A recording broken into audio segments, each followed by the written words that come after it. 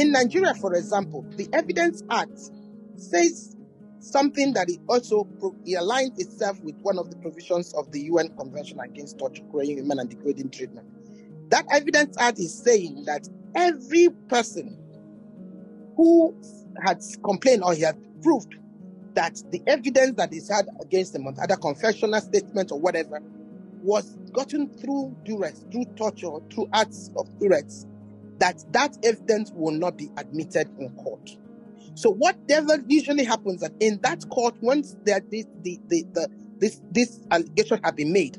all the matters end and they begin to start off what is called trial within trial. So it goes on another process, which is trying to prove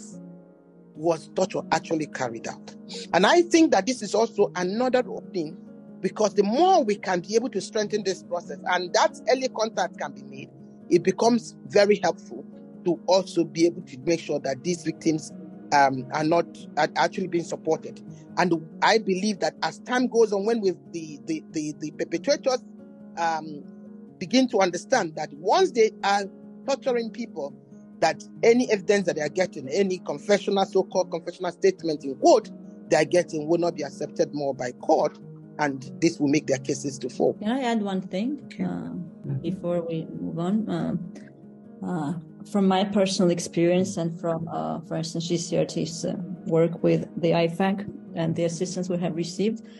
these reports are also a very powerful tool for advocacy and also for education, to inform the judges, to educate the judges